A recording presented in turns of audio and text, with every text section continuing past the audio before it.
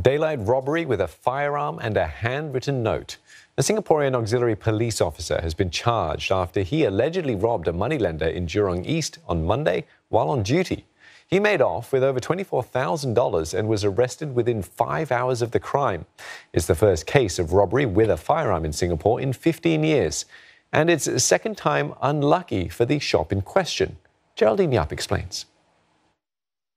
Armed with this gun, Mahadi Mohamad Mokhtar allegedly robbed a moneylender at Jurong Gateway Road on Monday afternoon. The 38-year-old didn't reveal or use the weapon. Instead, he showed this note to staff at OT Credit, who handed him the cash before he fled.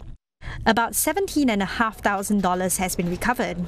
Mahadi had allegedly deposited some of the stolen cash into the bank account of his 34-year-old female friend and repaid his debts to unlicensed moneylenders.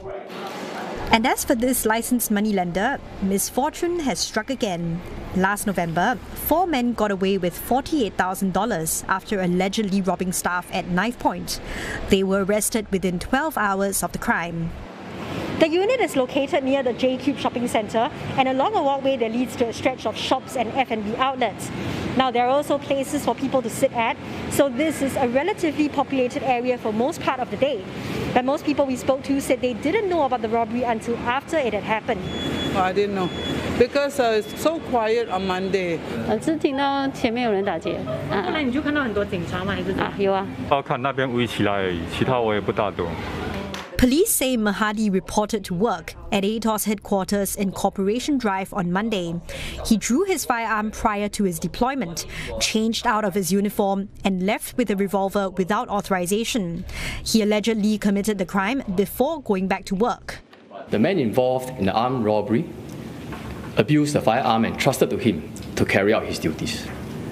Police officers worked swiftly to secure his arrest, aided by images from police cameras and shot CCTVs. We managed to do so without harm being caused to the public, given the risk that the man was allegedly carrying a firearm. If convicted, Mahadi faces life imprisonment and at least 6 strokes of the cane. His friend, 34-year-old Norshana Muhammad Taib, has also been charged with dishonestly receiving stolen property. 8 other people have been arrested for the same offence in connection to the case.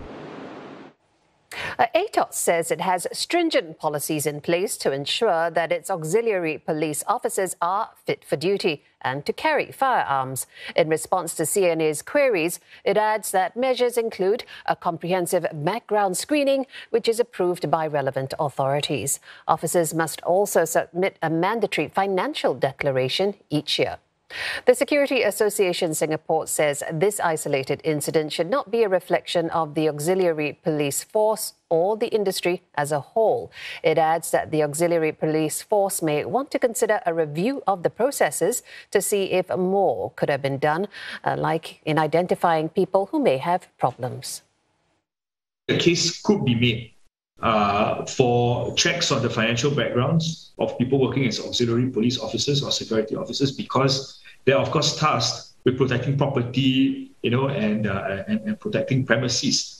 However, we need to balance it out with the fact that you don't want the background checks to be so stringent such that they act as an unreasonable barrier of entry. Let's take a look at some other cases of armed robberies involving firearms that have taken place in Singapore. In 2006, a robber snatched nearly $4,000 from a 4D outlet at Sun Plaza shopping centre. He then fired a shot at a security officer who was giving chase. The security officer, with the help of a bystander, later apprehended the robber.